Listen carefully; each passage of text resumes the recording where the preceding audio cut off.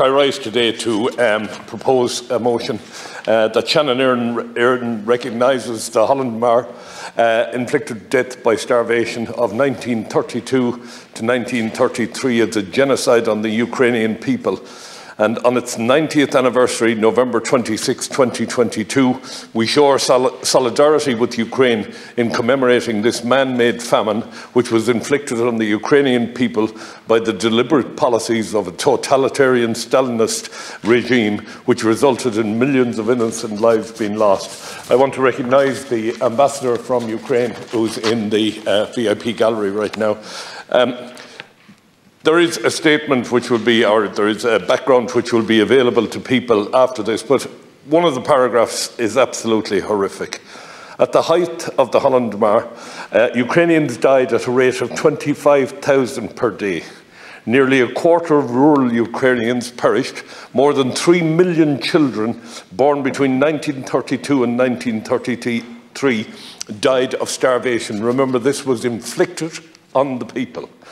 In the same 2 years, the Soviet Union sold 1.7 million tonnes of grain on Western markets. This was a planned death, the murder of so many people. And I think we should hold today that we stand in solidarity with the people of Ukraine in remembering this issue. Over the last day or two, I've spoken about the Irish Coast Guard. Yesterday it was life jackets, the day before it was the failure to have an inquest into Catherine Lucas's death. The Coast Guard is without a director for some considerable period of time now.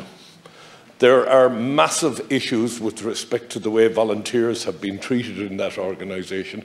There are outstanding grievances that have never been heard, and from my mind, and my point of view, the organisation appears to be toxic.